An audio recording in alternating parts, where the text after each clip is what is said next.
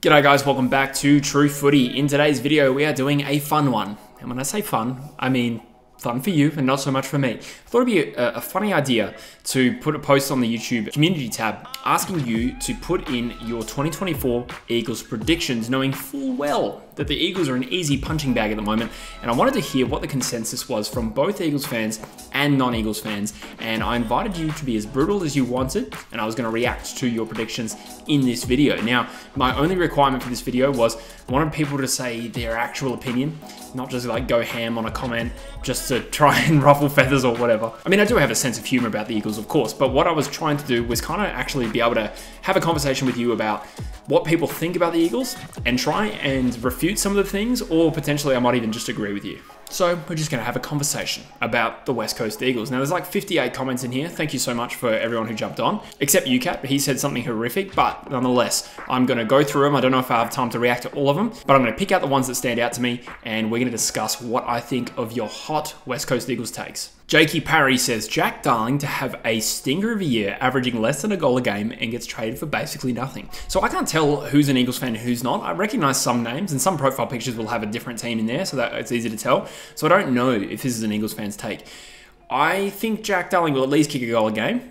I think he was pretty average last year and kicked 26 from 21. I'm going to back him in to have a better year than that. The thing about being traded, though, at 32 years of age, he will be, I think. I don't think anyone's going to take him, and I don't think he'd be willing to leave. And I think he's contracted for one more. So as bad as his season might get, I think that he is not going to get traded. But I agree that if he did, hypothetically, it wouldn't be for much.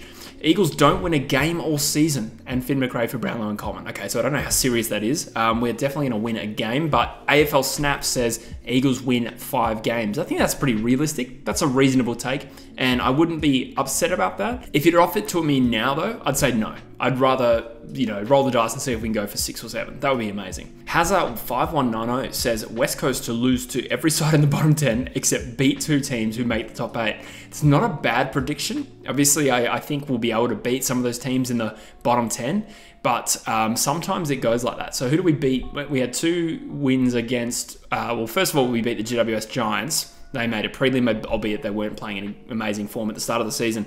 We beat the Bulldogs at the end of the year. They did miss finals. So we clearly just beat 2 teams randomly that we probably shouldn't have. The other one was North Melbourne, and we traded those games 1-on-1. So interesting prediction. I don't mind that. Ozfighter says Eagles for the 8, but there's a laughing emoji. Presume that's a joke.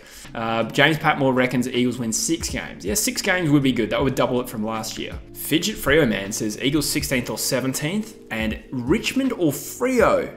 And he wants JL sacked because his poor coaching is ruining the club will dramatically slide.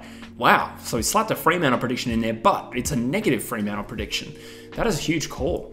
I would love to finish higher than Fremantle next year, just because, we kind of make up for all the crap I've copped in the last 2 years. But there you go. I don't know if I see Fremantle finishing that low. Richmond, maybe, if the arse absolutely falls out of them, but, who knows. Jake9921 says Eagles finish bottom again, but they have a massive upset win against Collingwood. Yeah, this has 2022 vibes about it, where we inexplicably beat Collingwood at Marvel Stadium in one of the most hardest, I think I phrased it this way in my video essay about them, and I said that it's the hardest Eagles win to explain that I've ever seen. Like, I don't know how we did it. I think we kicked 14 goals 3.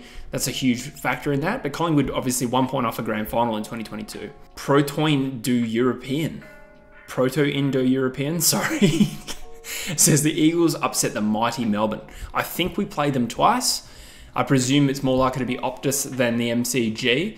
That being said, the dimensions of those grounds are similar, and I don't think we play that much worse at the G, but Melbourne also play well in Perth as a result, so I suppose it could be either. That would require a serious off day from the Ds, but crazy things do happen. Sam McGill says another loss to a side scoring 200. I'm going to say no chance, assuming we don't have the same level of injuries. But I mean, that game was a bit weird because obviously a lot more went into that loss than simply just players not being fit. They just stopped caring in that game. So I really hope that doesn't happen. but GMHBA in the final round of the season could be a contender. Even if Geelong don't have a good year, it's still a contender. Andrew Howden says, is anyone a chance to be Harley Reid for the Rising Star? Wardlaw, for example, North Bias lol. Yeah, absolutely. I don't think Harley Reid is my personal favourite. In fact, by the time you're watching this, I think I've just done a Rising Stars video, and I think McKercher was my choice. So yeah, I don't think Harley Reid, I think he's a top candidate, like in the top 3 or 4, but I don't necessarily think he's a raging favourite to win that award. I think it can be a little bit more random than that. Tanu Hudson says they have another horrible injury run, maybe 2022 kind of bad level. God, that's dark. And they have 4 or more defeats by 100 points. Okay, so I just straight up disagree with this. I can't predict the injury run. That being said, neither can you. But we're just having fun here, I realise that. Well, you are. And 4 or more defeats by 100 points. But the only way we have results like that is if I think, that you get the first part of your prediction right. In that we have a horrible injury run like 2022. This time there's no COVID. I don't know. I'd love to sit here and defend that we won't have injuries, but I'm a little bit gun shy, as you can understand. Neon Blue says they beat Fremantle twice. Wow. So there's a lot of anti-Fremantle belief out there. In the Eastern States media in particular, well, not media, but the Eastern States football community, the followers as well. Basing, somewhat on my comments and what is being said in the media, there's not a lot of Fremantle love. I mean, don't get me wrong, I get it, they wear purple, but I do think that I can't see them sliding into the bottom 4, to be honest. Brooklyn Keynes, shout out, is a member of the channel and says West Coast to beat the Bulldogs again in 2024 to prove the 2023 result was not a fluke. Sorry, Brooklyn, remind me, I can't remember if you're a Bulldogs fan. I think you are, right? If you're a Bulldogs fan, that is crazy. That is a crazy prediction. I think the Eagles really ruffled some feathers with that upset win. Like, you see the reaction, particularly of like Bulldogs fans screaming at the players after they walked off the field. That definitely left a mark. I mean, if it's at Marvel Stadium, we're a decent team at Marvel for some reason. Like, some of our best wins in the last 2 years against Collingwood and the Bulldogs were both at Marvel Stadium in games that we played well at. We nearly beat Essendon there. So the ground itself we seem to do well at. I'd argue we're almost a better chance against the Dogs if it's at Marvel than if it's at Optus. I don't feel like we have too many happy memories against the Bulldogs at Optus. But that being said, I think if we play the Bulldogs again, they're not going to let it happen again. So we'll see. Spam Assist says Elliot Yeo finally managed to string together a run of 16 games straight. That would automatically put him in that's the highest game tally he's had since 2019 if he hits 16 in a row. Without injury concerns until a season-ending calf injury takes him out. Unfortunately, like, this prediction is just like a great one, unfortunately, in terms of like being realistic. I really hope that's not true. I hope he has a big year. He's training the house down, but we've heard that before. Hayden, 51 minutes ago, says the injury crisis continues in 2024, prompting an even bigger list overhaul than previously seen. So the factors that go into a season or a list overhaul are basically how many players are out of contract. So I think that includes Gaff and Yeo in terms of the senior players, and then there's a few like fringe players as well. So I think it'll be similar. The thing is, I don't know if going through a massive lift overhaul all in one hit is necessarily a good move. I've criticised North for doing it in the past, but you should only really cut the amount of players that you can replace with decent draft picks, in my opinion, unless you're trading in or getting through free agency or whatever. But if you're just replacing them with like pick 70 or a delisted free agent, then that's where it gets questionable. So regardless of what happens here this year, I don't want us, cutting more than 7 or 8 players. I think that's probably the upper end of what I'd want. Tom Sato says bottom 4, but we'll have a lot of fun along the way. I like that one. It's actually a good prediction. Yeah, I think bottom 4 and having fun this year is a reasonable thing to hope for at West Coast. If we finish 15th, that's still bottom 4, but also, a fairly good improvement. And I don't feel like we had a lot of fun in the last 2 years. Sometimes rebuilding is fun. You get to look forward to seeing growth of players, and we've been robbed of that a little bit through injury and stuff like that. And specifically, I mean, like young players who start their careers well at West Coast and then missing large periods. But we had some fun in 23, but we also had a lot of pain. Shadow Light says Eagles to finish 18th for a consecutive year. Simpson gets fired mid-season as the scapegoat to West Coast problems. Turmoil for West Coast unfortunately worsens as they fail to win a single game in the latter half of the year as veterans injuries wreak havoc once again. This is dark, Shadow Light. I expected better from you. I'm just kidding. So finish 18th, the second year in a row. I'm not betting on it, but it's not a controversial take at all, naturally. Simpson could get fired, but I do think that's got to depend on like how we're playing. So the thing is, we can improve a lot in the way we play our footy and look a lot better and still be 18th mid-season. So that doesn't necessarily result in Simno getting sacked, in my opinion. However, if it's trending like it was in 2023, then you'd expect he'd be gone for sure. So I presume you're alluding to the fact that it's going to be bad again. Failing to win a game in the second half of the year, that hurts me, bro. Veterans injuries wreaking havoc. So the good thing is we've probably cleared out a few more veterans, obviously, with 3 basically club legends somewhat that we didn't get a lot out of for a few years there. You know, Shuey played 10 games, Hearn 13, Nat Nui didn't play. So the amount of veterans that we're a little bit vulnerable with has shrunk. So hopefully that results in something better, but naturally, I hope you're wrong, Shadowlight. Susie reckons even though Brisbane are probably going to win the flag, we'll pull off an upset of the season against them when we play them at Optus. Yeah, so it's the first time we ever played Brisbane at Optus.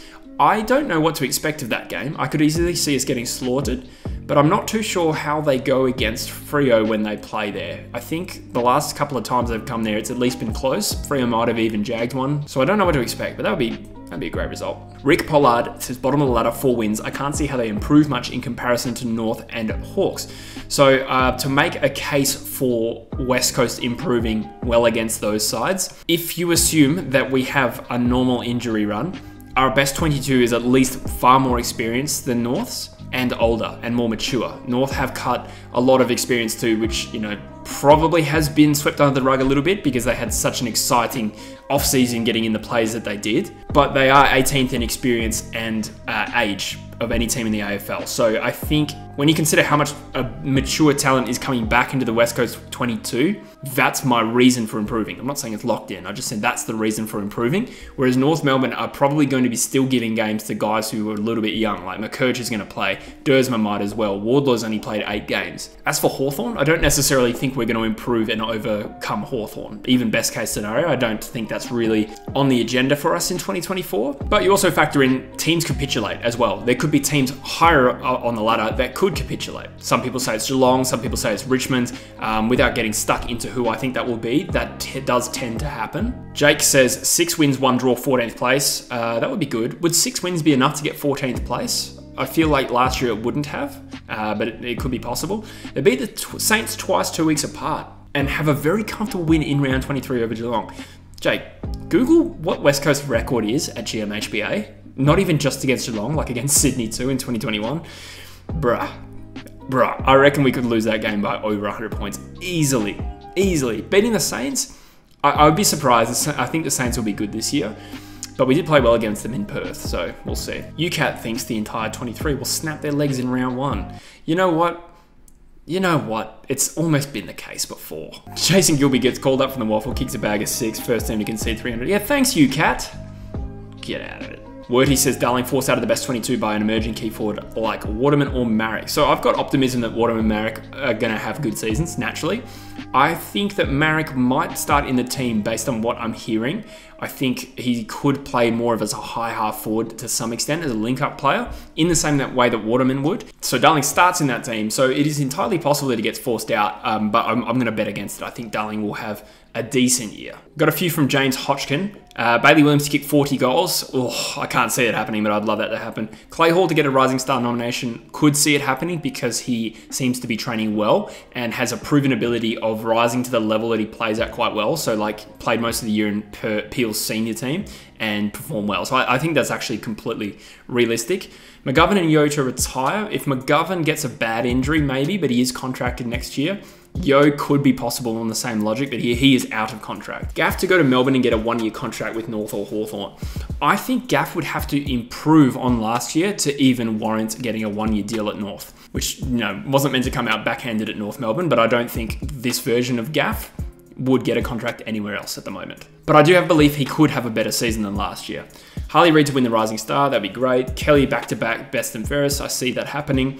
Darling to earn a 1-year contract and play his final season next year and get to 300. Yep, I think that's a good prediction too. I think he probably has one more in him. I think if he plays every game this season, he will end on 298 games. So that makes perfect sense. And Jinby runner-up best and fairest. That is saucy. I like it. Nicholas Jobson says the Eagles don't have a single win by round 10. Pressure on Simpson becomes too much. Simpson is replaced after round 11. Eagles win this first week without Simpson, finish the season on 4 wins and a draw. All of which happens after Simpson is gone. I presume the underlying belief on this is that Simpson is a huge problem. Maybe I'm reading too much into it because sometimes when teams change coaches, they just get better. But the risk of being a broken record, the only way that happens if we're 0-10 or whatever, is if we don't have the players available to us. Zoidberg Skywalker says the Golden will once again be won by a forward that played West Coast. Hey, come on, or played West Coast twice. I mean, that prediction itself could be true, but because that's kind of open-ended. Hopefully we are not a team that lets forwards kick multiple bags of 10. Was it multiple bags of 10? Tex and Kurno? Yeah, I think it was. Alexander White says McGovern, Darling and Gaff announced their retirements. I would back in Darling and McGovern to play one more. I'll say Gaff retires. Fleur, the creator, West Coast attempt to pry Sam Taylor from GWS. The academy and father-son dilution of the 2024 draft means that West Coast first pick is amongst what's offered. So Sam Taylor is a fair way off being a free agent, which means it would have to be a trade. Do we do that? I reckon we probably would. You know, if we have pick 1 or 2, maybe. Getting Sam Taylor, same age as Oscar Allen, absolute star. I'd be happy with that. Whether we get him is a completely different question, absolutely, but I like that suggestion from Fleur. Master Yak, assuming a league average run of injuries will probably be a shambles for the first half of the season, but once the young boys get used to consistency in their positions and game plan, we will be more competitive and probably upset a top 8 team. Solid prediction, that is all completely reasonable. It's not just as well the young players getting experience. I think it's these guys getting experience playing with each other because the best 22 has just changed. Even the senior players have missed football. They've all got to acclimatise. So I think the logic that we could start the season slowly from a commitment to game style point of view is completely sound. He also predicts 6 wins, finishing 15th, North Richmond and possibly Freo below us. I would take that in a heartbeat. 15th over Freo. For the record, I don't hate Freo, but naturally I am sick of being the joke of WA football for a little while. This is a good one from Carlo Carboni. West Coast develop a game plan similar to the Hawks and Crows of recent years where their main focus is pressure and team defense. This will allow them to not get flogged and stay in games against skillful opponents. That is completely logical and something I definitely noticed about Adelaide. Their pressure and their ability to play above their weight, even a few years ago, really stood out to me. Depending on the day, this tenacity can top-end opponents, allowing their midfield time to move the ball precisely through Reid, Jinby and Kelly. I like it.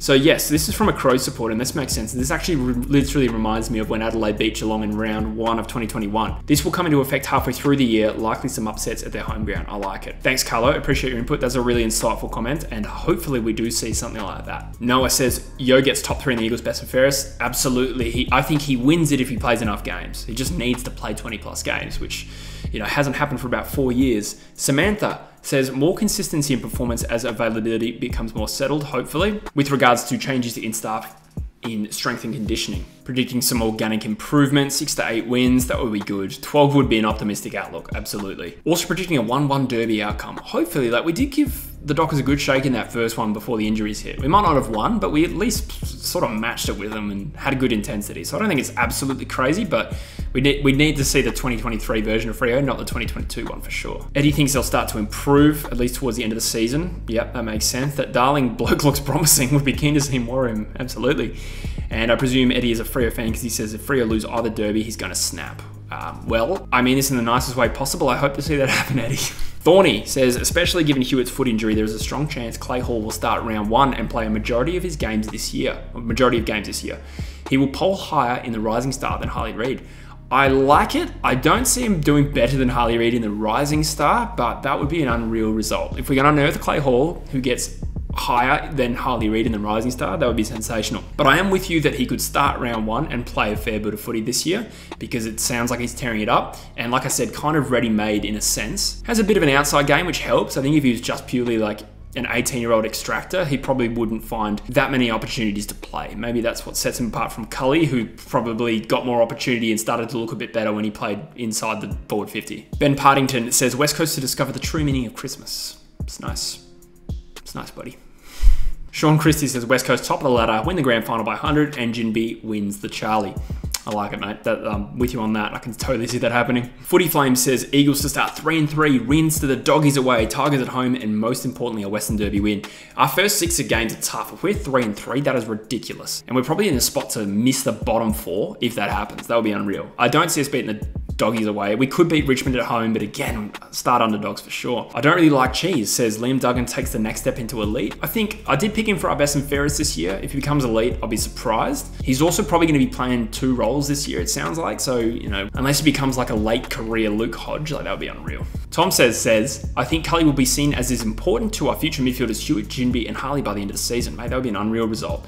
Secondly, Kane Corns would be forced to admit he was wrong about the young talent. Yeah, Kane Corns is way off in saying anything about the lack of young talent on the list. Like, look at the last 3 drafts, I would argue. That's just an ignorant comment for sure. But I think Cully's behind the 8 ball, and he's also just, you know, he's recovering from an ACL, and best case scenario, it's going to take him a little while, I think, to build confidence and continuity at AFL level. But mate, that would be an unreal surprise. Clinton, who is a Eagles member here for 19 years. Well done, mate.